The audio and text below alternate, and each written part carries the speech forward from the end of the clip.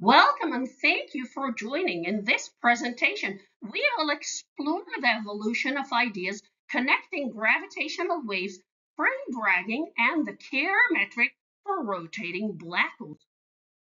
In 1916 and again in 1918, Einstein used a linear approximation of his field equations perturbing flat Minkowski spacetime to predict gravitational waves. His method used retarded potentials, a trace reversal trick, and a focus on weak field approximations. To simplify the linearized field equations, Einstein applied a trace reversal, subtracting half the trace to decouple the system. Einstein described how gravitational disturbances propagate using retarded potentials, similar to electrodynamics. While Einstein focused on waves, Hans Thirring and Joseph Lenz turned these linear tools to a different purpose, analyzing the gravitational effects of rotating bodies. Thirring and Lenz reused Einstein's linear approximation, the Minkowski background plus a perturbation, his trace reversal trick, and retarded potentials, not for radiating waves, but for the steady frame dragging caused by rotation.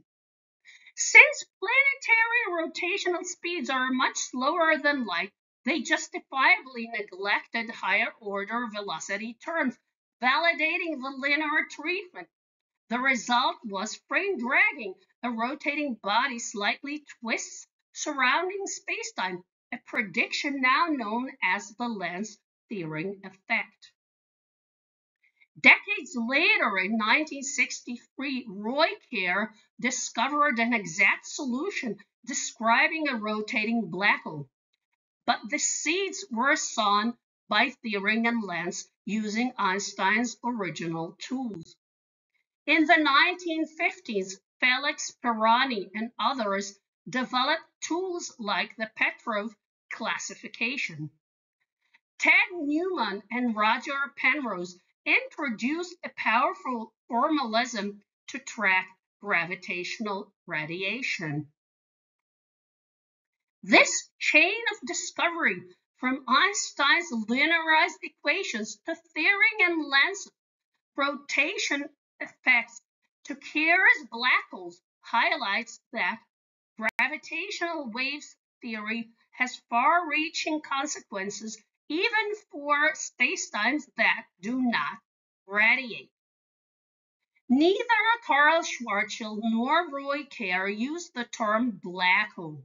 In 1974, Chandrasekhar articulated the structure of rotating black holes, a solution to Einstein's vacuum field equations characterized by just two parameters, mass and angular momentum. This marked a turning point in solidifying the Kerr metric for rotating black holes.